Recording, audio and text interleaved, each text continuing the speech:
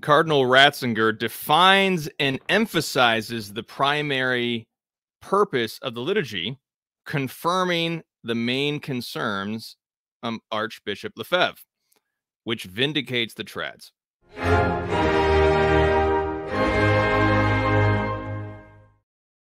Brethren in Christ, Laudetur Jesus Christus, in Sequela. This is Timothy Flanders of the Meaning of Catholic. Jesus is King. Happy Feast of the Sacred Heart of Jesus. Today, we're going to talk about the definition of the liturgy, which is very fitting for this feast day, in which we worship the Sacred Heart of Jesus. And it really becomes acute when we discuss this particular aspect of the liturgical controversy, which is extremely important. It's fundamental. And so we'll get into that in a minute. First, I want to encourage everyone to join the online guild. This apostolate is supported by an online guild. We don't run any ads on YouTube. We are reliant on guild subscribers who get access to the exclusive guild content. They get free books and the guild online community.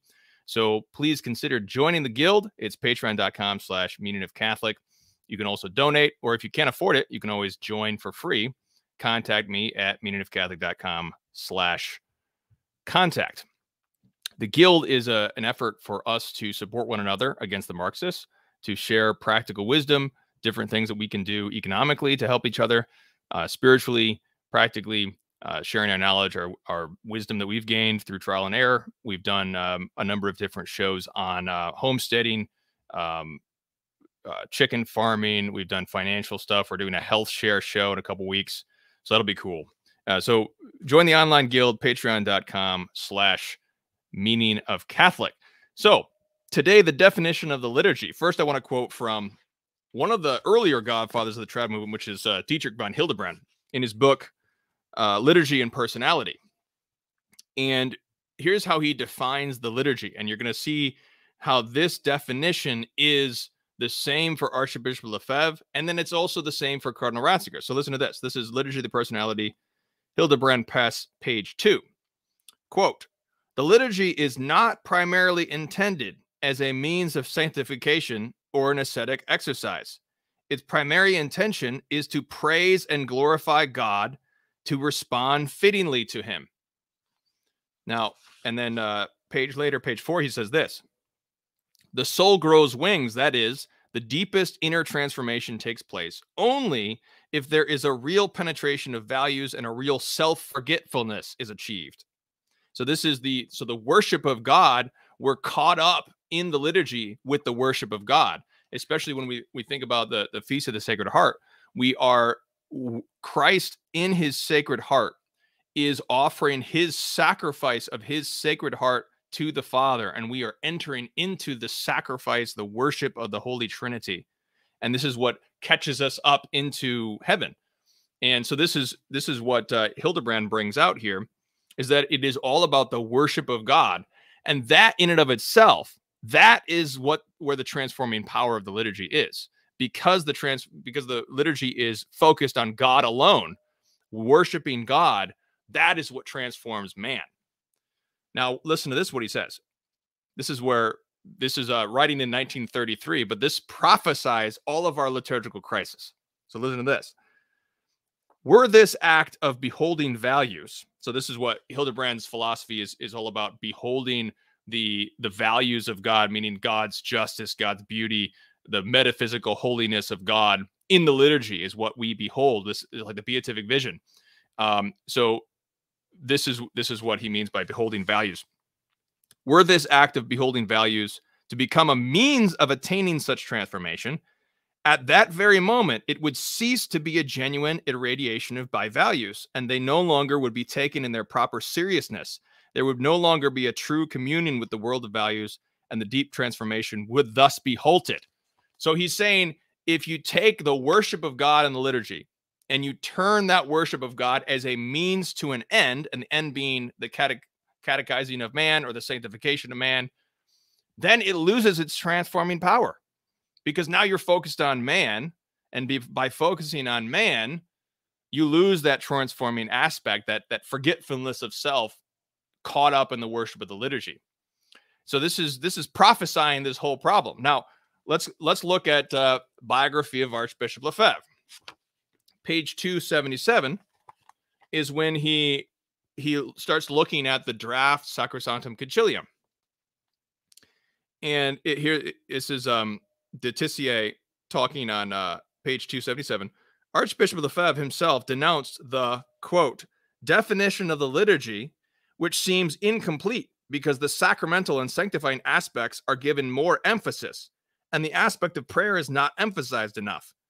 The fundamental aspect of the liturgy is the worship given to God, an act of religion. So the virtue of religion, which is giving God his due, Archbishop Lefebvre detects in this liturgical movement coming into the Second Vatican Council in the first schema of Sacrosanctum Concilium, that there's this emphasis on active participation of the faithful, of catechizing the faithful, and that's becoming a greater emphasis than even the worship of God. And so as Hildebrand notes, this is, if we turn the liturgy from the worship of God to the catechizing of man, it is a very subtle shift which would actually sacrifice the catechizing of man, and it would destroy the transformation of man in the liturgy, because man can only be transformed if the liturgy is an act of religion, an act of worshiping God first and foremost alone. That is how man is transformed. And so what we have in what happened with the liturgical movement with Second Vatican Council and Sacrosanctum Concilium was that the phrase active participation was emphasized again and again and again. Everything was done for active participation of the faithful. Now, the document itself, Sacrosanctum Concilium, says two different things that are seemingly contradictory, because it emphasizes, one, that the principle of worship of Almighty God is the principle of the liturgy. But on the other hand, it says that the reform should follow active participation above all.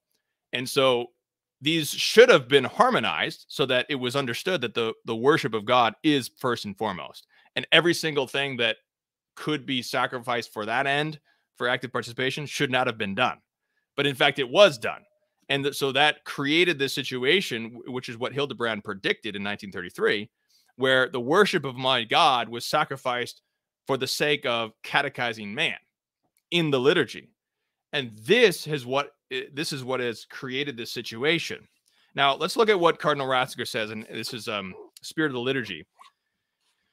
And so he, what he brings out is this very concept, and he brings it out further in his text here. Really, this Spirit of the Liturgy, this came out in the German edition was 2000. In a very real way, this is a scriptural apologetic for the liturgy understood as sacrifice, which is it is a beautiful theological reflection on the essence of the liturgy as the sacrifice, as the Paschal mystery, the sacrifice of Pascha in the liturgy. And when you go over to, so my edition, this is the the Ignatius Press edition from 2000, on page 171, he says this. We talked about active participation.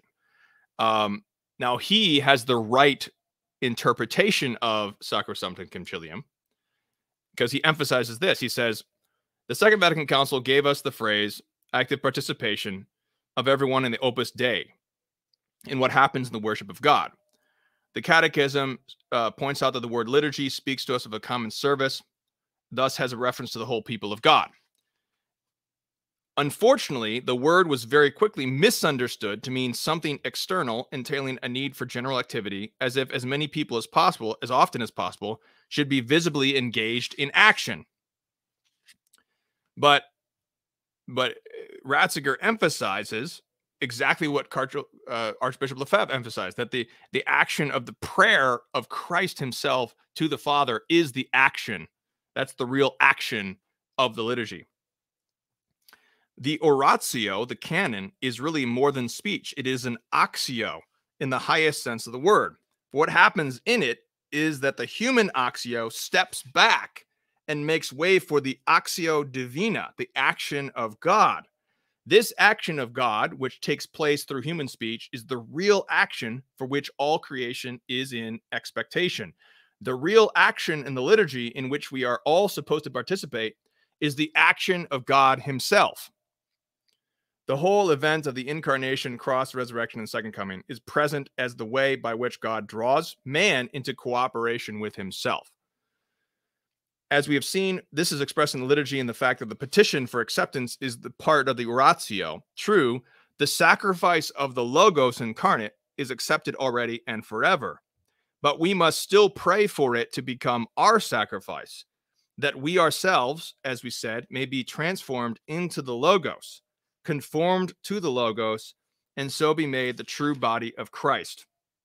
There is only one action, which is at the same time his and ours. Ours, because we have become one body, one spirit with him. The uniqueness of the Eucharistic liturgy lies precisely in the fact that God himself is acting, and that we are drawn into that action of God. Everything else is therefore secondary. End quote. So Ratzinger brings out this fundamental truth of that the liturgy is the worship of Almighty God, and by emphasizing the concept of the action of God.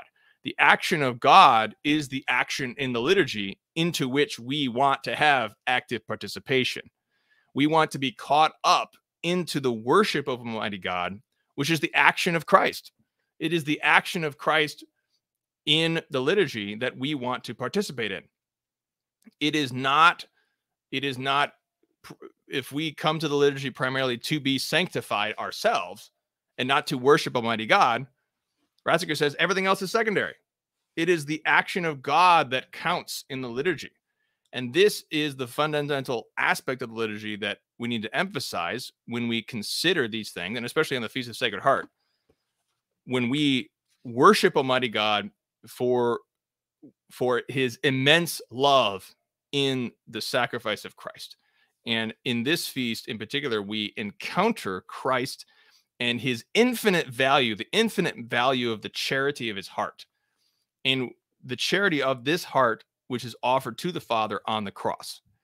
And so Cardinal Ratzinger brings out this critical truth. And so what we've seen is that the good of catechizing the faithful has been used to sacrifice the summum bonum, the greatest good, which is the worship of Almighty God. And so that is the trick that's happened, because we can emphasize again and again the great good of catechizing the faithful, sanctifying the faithful in the liturgy. All those things are very good. But if you don't have that strong hierarchy that Ratzinger really emphasizes in this passage, and in this whole book, participation in the action of God, that is what truly transforms man. And that is why trads have been fighting for the ancient Rome of Rite of the Latin Mass, which offers to God the sacrifice of praise. And it is oriented toward God, most conspicuously in the orientation of the priest towards God and not towards the faithful, but in many other ways. And so Ratzinger brings out this theological principle, this scriptural principle of the worship of Almighty God and the action of religion participating in the oratio and the actio divina, the action of God himself. And that is the principle of the liturgy, which all of this confirms Archbishop Lefebvre's main concern from the very beginning.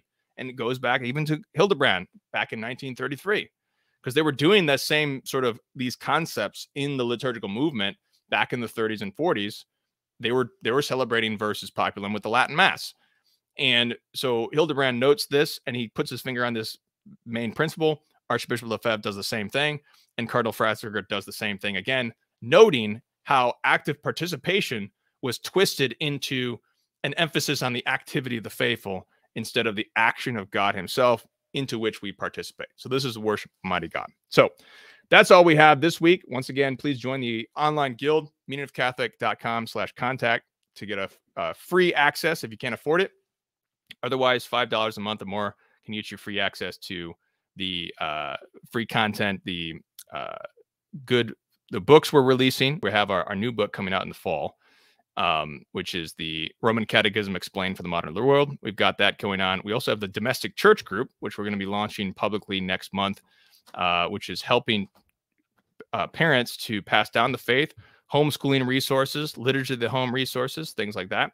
So let's offer up an Ave Maria and asking us to be made worthy through Our Lady's prayers, especially on the Feast of the Sacred Heart, to offer to God the praise that is due to him in the worship of the liturgy, that our liturgy may be worthy, not just in the externals, but more importantly, in the internal union of our hearts with the Sacred Heart of Jesus. In nomine Patris et Filii Spiritus Sancti. Amen. Ave Maria, gratia plena, Dominus tecum, benedicta tu in mulieribus, et benedictus fructus ventris tui, Iesus. Santa Maria, Mater Dei, ora pro nobis peccatoribus, nunc et in hora mortis nostrae. Amen. Our Lady of Victory, pray for us. Saint Joseph, terror of demons, pray for us. Saint Anthony of the Desert, pray for us. In nomine Patris et Filii Spiritus Sancti. Amen. Jesus is King.